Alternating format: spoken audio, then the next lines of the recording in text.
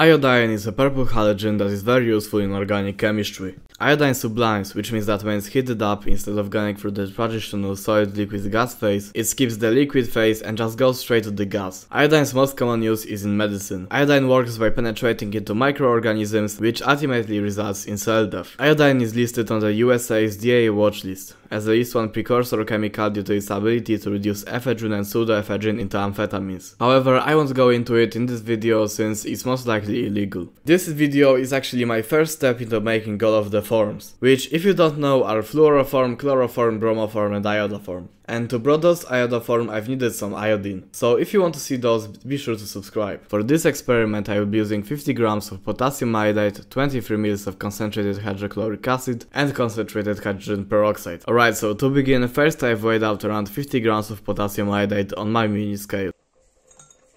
Then I've added around 40 ml of water to dissolve the potassium iodide into the solution. After that I've added my stir stick and put it on strong stirring. After it has all dissolved, I've begun adding 34% concentrated hydrochloric acid.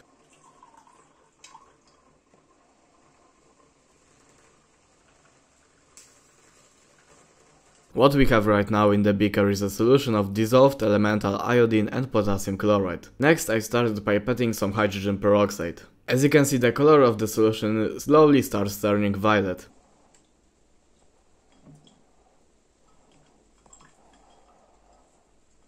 After pipetting some, I went ahead and added most of my peroxide into the beaker. Remember, if you want to do this, the hydrogen peroxide must be used in excess, otherwise you may not pull out all of the iodine. That's why later I've added another batch of the peroxide. As you can see, the reaction has quite heated up and the iodine started subliming. So I've placed a flask over the beaker so that we can capture some of the gaseous iodine. So as I take away the beaker, there's still a bunch of iodine vapor, so I've left it outside for a couple of minutes to cool. After I've came back, most of the iodine had settled. I've decided to pour off some of the water from the beaker into a funnel. In the end, I didn't really have to pour it into the funnel because there wasn't really much iodine that was lost. So here's our lamp of wet iodine, and it's time to move on to the final step, which is the purification and the drying step at the same time. So I've prepared a giant beaker and I've added the wet iodine into it. So I've sprayed the iodine so that it can be focused at the bottom of the beaker. So I've put a flask full of cold water on the beaker and I've cranked up my hot plate to the max. Shortly after, a bunch of iodine vapors began to form. What we are doing here is a recrystallization. Iodine is being cooled by the surface of the glass, which lets it recrystallize on the surface.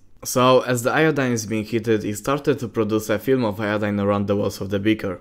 I've also snuck a pipette into the opening of the beaker as a kind of plug so that we don't lose as much of the iodine vapors. As the concentration of the iodine increased in the beaker, the purple vapor became more apparent and the iodine film on the walls became even thicker. Sadly, the water in the beaker, which is keeping the beaker cool, started to heat up itself, so I've decided to change out the water for a new one.